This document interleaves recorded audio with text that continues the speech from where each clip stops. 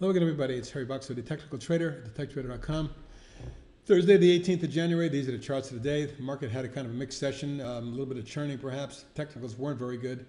We'll see if it's just a digestion or indigestion and the market needs to come down or not. We'll see. Most importantly, the charts we follow and trade are just still doing well. Here's an example of a bunch of them. APPS, a recent little low price puppy that I like a lot, which has been in a spectacular rising channel all year.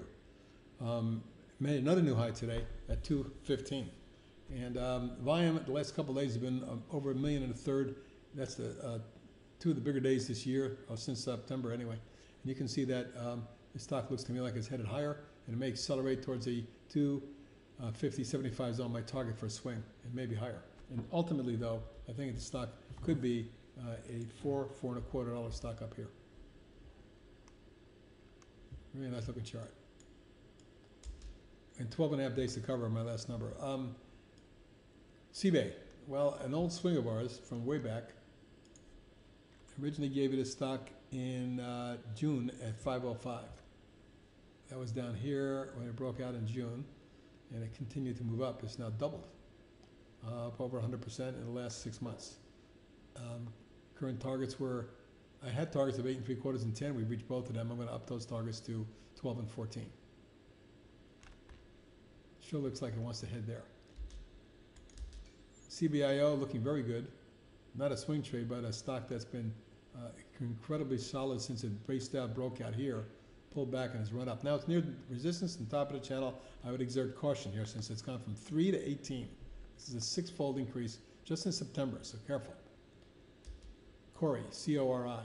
Really like the look of this chart. Really nice multiple wave move here and then consolidating platform.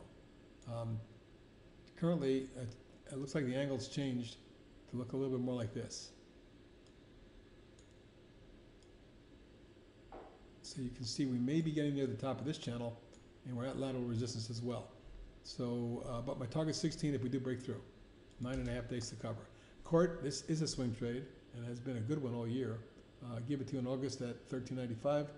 Raised the targets a couple times, currently 25 and 28.9. Today we reached 23.58, up another $1.39 or 6%. Looks like the top of the channel may be tested very shortly. That comes in around 25. Good momentum. Castilium, a new one I gave you. Well, it's not actually a swing, that's right.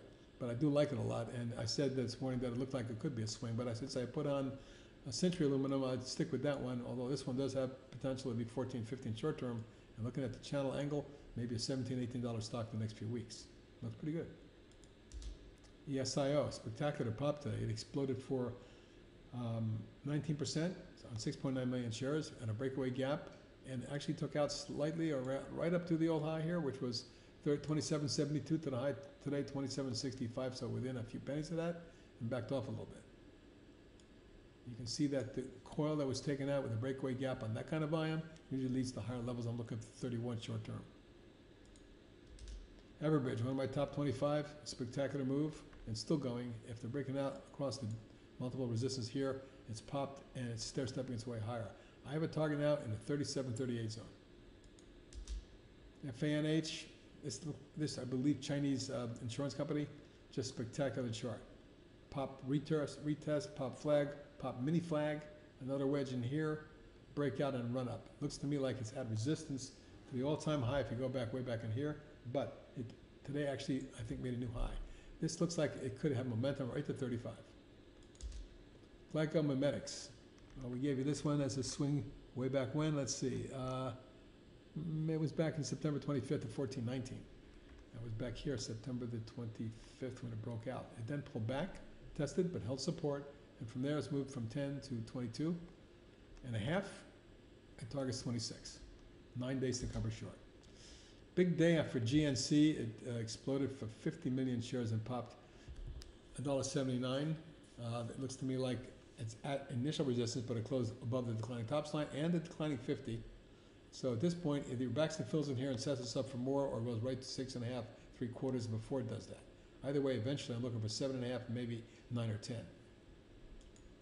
HTGM, very promising looking pattern after a big pop in March of last year. Came down and based out for a few months. the breakout, and then a pullback. The pullback was exacerbated by yesterday on some news, but it's come right back on a bullish engulfing day, closing at the upper end of the range. Very good sign. The volume also increased a bit, 2.5 million. Once we get across 4 and then 4.5, we should see 5 or better. And ultimately, I'm looking for $8 on a swing for this one.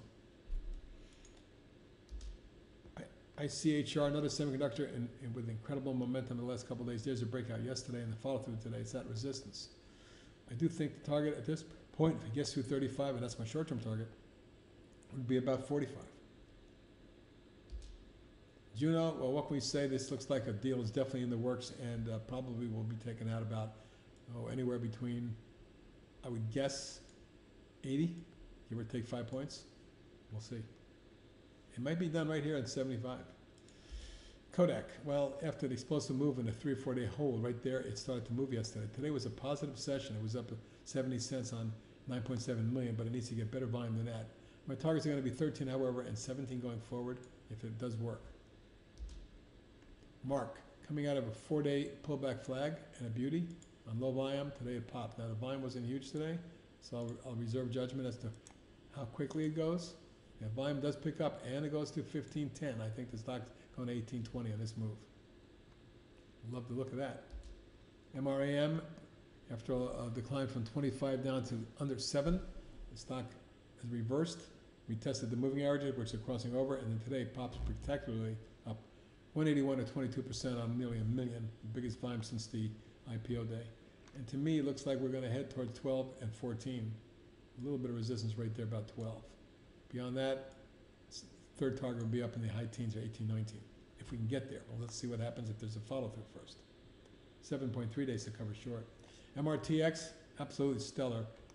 Ever since we put this one out, September 18th at 1082, after the pop and pullback, it's gone straight up and more than doubled. Well, almost tripled now.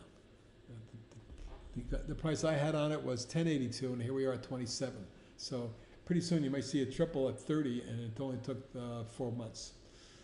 So we're getting long in the tooth, and you can see we're up against resistance in this zone up here, but the ultimate target will be 40 and 50.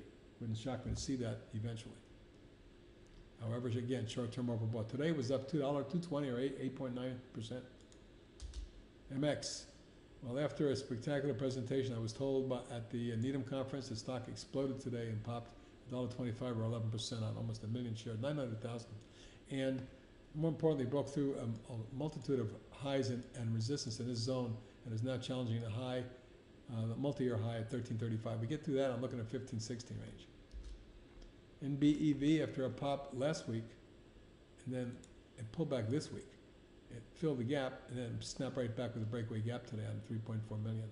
This has got to get above here, and if it does, and that number is 363, we're headed for 450 and 550 in my opinion.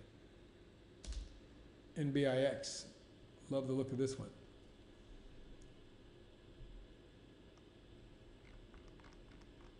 And I gave this to you just a little while ago, December 29th at 77.5. So it popped to 85, which is my first target. Actually 83 was, and then pulled back. My new target now is going to be upwards of 90, maybe 98. But the stock looks like it has more to go. This is a 3-wave corrected flag, and it snapped back today 268 or 3.5%. 100% stop now under 74. Beneath that, 68 is support. Kiwi. Well, when I gave it to you, it immediately pulled back. I gave it to you at 17.25, perhaps a little bit too aggressive. It pulled back to 16, held, and now 18. Today was up 85 cents at 5%. Volume was about 870,000. And you can see how the wedge formed and broke out. Now it's right at resistance at this line. Today's high at 1859. The high here, 1859. So this is almost a perfect double top. If we get through this, look for 2122. This looks pretty intriguing. A right-handed extended V or platform with the moving averages crossing over. Excellent. And Viking Therapeutics survived support and the trend line. As you notice, it popped and had a beautiful bullish engulfing day. It's an engulfing reversal day. Now the volume picked up, but it wasn't spectacular. I want to see more volume coming into it. My targets are 5.5, 6, and 6.5 going forward, if not more. XXII, spectacular breakout above a double top, and if you look at the chart since the last 12 months, it's gone from under $1 to almost 4. So it's about 300% in the last year. But this is one of these low price stocks that could just keep going, targeting 4.5 and 5.75. And finally, Yandex, the Russian internet company, after 4 months of consolidation, just has turned right through the resistance level here and kept going. My target is 41.2 zone and then 46.7 zone. That's it for tonight, everybody. Have a good evening. Let's make some money tomorrow. Bye-bye.